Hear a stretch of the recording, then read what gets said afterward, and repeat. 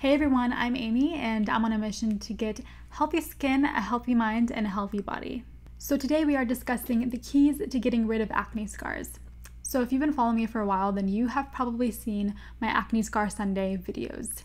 Now those videos were a series of videos sharing how I have been dealing with acne scars and what I'm doing to try to get rid of them. Now I haven't done one of those videos in a long time because since my last video, I have new breakouts that have held me back from actually working on reducing acne scars, and instead I've just gained more acne scars due to those breakouts.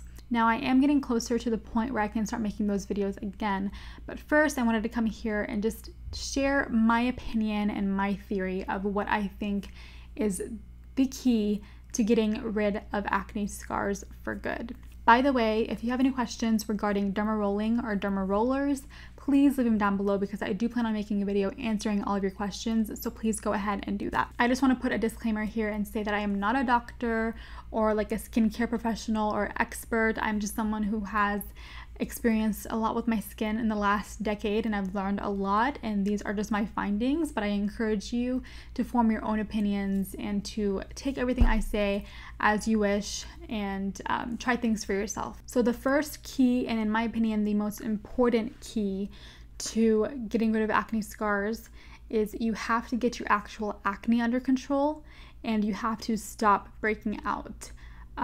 I know it's a lot easier said than done, but that is the most important thing to reducing your acne scars and having them go away. You cannot expect to clear your acne scars if you still have acne, and you cannot treat your acne scars if you still have acne, because first of all, you're just spreading germs. If you're using like a derma roller and rolling over your acne, you're just spreading those bacteria and causing more pimples and more acne. So you don't want to do that, and also that sounds really painful.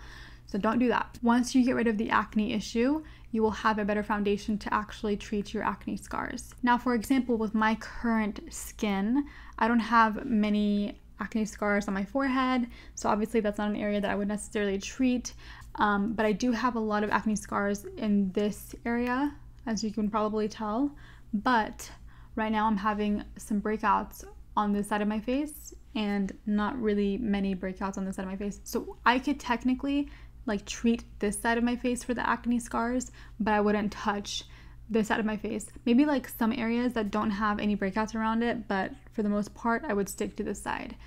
That's possible, you can do that, but if I had acne all over, I would not try to treat every single area.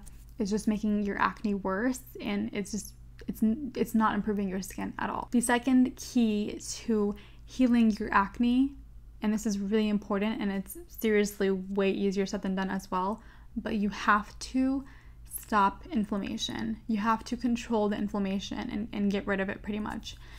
The more inflammation that you have, the worse that your acne scars are going to be. The brighter the redness or the brighter the pigmentation it is going to be. So if you can find the trigger of your inflammation and try to handle that next, if you have a lot of redness and things like that, then that will be the next step for you to reducing the look of your acne scars. And the third key to getting rid of acne scars is to find the method that works best for you and that you actually see results with. For example, derma rolling is my method that I like to use to get rid of acne scars. I've seen that it has improved my skin texture. It improves the overall look and feel of my skin with time. It doesn't happen overnight necessarily, but I do enjoy that method of helping my acne scars. Some people like to do chemical peels. Some people like to choose services at a salon or a spa. Make sure you're going to somebody who knows what they're actually doing. That's also very important. Some people like to do exfoliating and shaving their face to remove the first layer of skin. There's a lot of things that you could do, but find something that actually works for you and that you actually see is helping your skin get better. And finally, the fourth key to getting rid of acne scars is being patient.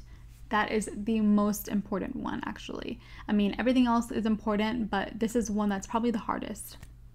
You need to make sure that you are patient with getting rid of acne scars. So I would say that first is definitely, getting rid of the acne, but the second most important thing is being patient. Being patient is the key, obviously one of the keys here to getting rid of acne scars, because it's not gonna happen overnight. It didn't happen overnight with your acne. You know, the healing of your acne didn't happen overnight either. So healing your acne scars and getting rid of your acne scars, it's also not gonna happen overnight. So please be patient.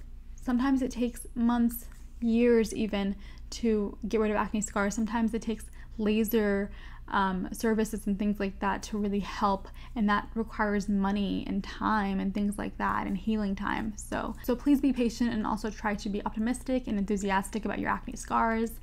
Just hope for the best and be positive, and I promise you, if you keep trying and if you do these things, then hopefully you will have clear skin free of acne scars. But again, it takes time, so be patient. I will be coming back very soon with more Acne Scar Sunday videos, which I'm so excited about. I know, you guys, many of you have been mad at me because I've kind of just stopped doing these videos, but I have to allow my skin the time to heal itself. So I look forward to being back with those videos very soon.